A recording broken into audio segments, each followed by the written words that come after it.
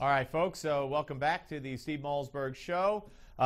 We are joined right now by the Malzberg panel, and we welcome into today's panel the chair of the House Intelligence Committee, Pete Hoekstra, and the author of WTF, How Karl Rove and the Establishment Lost Again, C. Edmund Wright. Hello, gentlemen. Hey, good to be with you, Steve. Hey, Steve. All right, thank you. Do we have that soundbite ready to roll? I'd like to be, okay. All right, this is Jay Carney responding to a question about the email that was obtained by Judicial Watch, which many have called a smoking gun, where one of the White House officials, by the name, of course, of Ben Rhodes, who is the White House Deputy Strategic Communications Advisor and the brother of the president of CBS News, by the way, wrote in an email to 12 people, including Jay Carney, about Benghazi. The goal is to underscore that these protests are rooted in an internet video and not a broader failure or policy, which would just make everything the White House has said up to now a lie, I believe. Let's listen to how Carney responded to a question about that from Jonathan Karl earlier today. This document was not about Benghazi. It was your prep for the Sunday It wasn't her only prep, John. She relied on, for her answers on Benghazi, on the document prepared by the CIA, as did members of Congress. The White House, rather, and others involved in her prep, said when it comes to Benghazi, there's been a document prepared by the IC so that everybody is working off the same information, Republicans in Congress, Democrats in Congress, administration officials. This is what we know and what we are able to say about Benghazi at this time, and that's what she got. Now, Chris Farrell, the Director of Investigations and Research for Judicial Watch, who was with me earlier, said that Jay Carney is a liar. Let's start with you, Congressman. Blockbuster revelation and a pathetic attempt at more of a cover-up by Carney? Well, I have to do the smile here and make it look like I really heard the clip, but I didn't. I do know what the content was, that I believe Carney was saying it's not about, the discussion was not about Benghazi.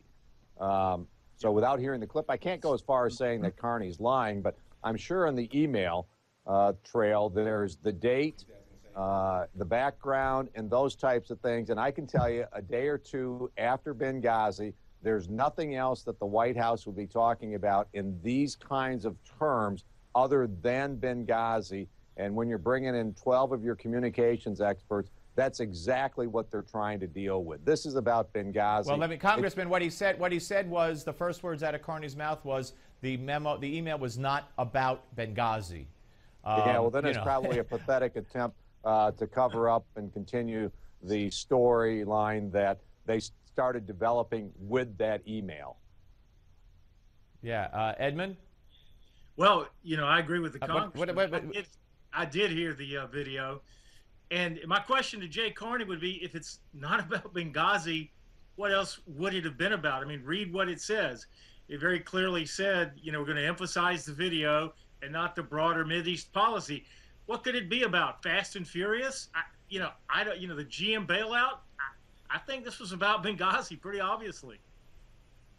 I am a little dumbfounded and taken aback, even though, as I alluded to earlier, I know that CBS was the only morning show to cover this. They did a story with Bill Plant where they named Ben Rhodes, told of his relationship to their own director of the news division at CBS. But NBC and ABC had no use for this story. I don't know what's going to happen tonight, but I would imagine it would be more of the same, unless they presented that Jay Carney just put the whole thing to rest by saying it wasn't about Benghazi, and that's the whole gist of it. But where are the Republicans? And maybe I'm wrong. Maybe they're out there on the steps of the Capitol right now. Maybe Boehner and the committee chairman and McConnell, and they're all out there, and they're all outraged, and they're waving around the email. But I don't think so. And it's incumbent upon them. Farrell from Judicial Watch also told me Boehner is AWOL and Mike Rogers is dead on arrival. I mean, where are these guys with this revelation?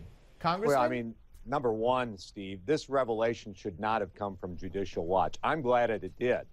You've got some groups out there that they're not letting go of Benghazi. But, this is the kind of information that Congress should have had a year and a half ago. They should have had it in the 3 or 4 weeks after the attack.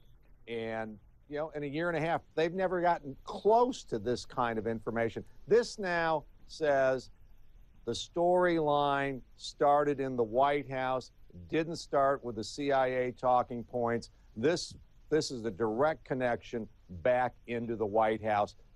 House Republicans should have been all over this. They have not. Why, where they've been, I don't know. Well, Edmund, maybe you know where they've been, because neither of us know where they've been or what the heck they're doing. Well, remember a week ago I wrote the article about how slow-witted John Boehner was, so I'm not going to rush to his defense. There's buzz on the internet today that John McCain's actually part of the cover-up. We'll have to see where that story goes. And let's not forget the Mitt Romney campaign deferred to Candy Crowley. That was an outstanding chance with a massive national audience. Absolutely. Absolutely. She bailed out the president, and Romney, unfortunately, backed off and did not pursue it, and did not pursue it in the days following. Well, that's the thing. Okay, I can see that he was caught a little bit off guard maybe in the second debate, but where was he in the third debate? I mean, he should have brought it back up, or as you said, Steve, the following days. But again, we saw Susan Rice on the 5 Sunday shows she did. It was clearly just a talking point robot.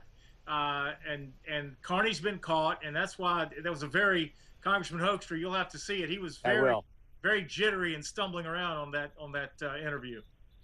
Well, the one thing you have to give the Obama administration credit for, since September 12, they have managed this storyline masterfully. They've kept it out of the media. It hasn't, it's never been about what else was going on in Benghazi. It never was about the failed policy in Libya and Egypt, Iran. I mean, this whole foreign policy is in tatters, and the Obama administration keeps talking about hitting singles, doubles, and every once in a while they get a home run. I don't know where they're even hitting wasn't that wonderful? Singles. What did that was it. Say we could go to the join them at the space station off a trampoline. I mean, now we're an international punchline now. So yeah, absolutely. All right, guys, stay where you are. We're going to come back with part 2 of the panel. We could touch on the economy, where the GDP was as pathetically low as it could possibly be, and still be on the plus side for the last quarter. And we'll also touch on the NBA, where we stand. Don't go away, folks. We're coming back.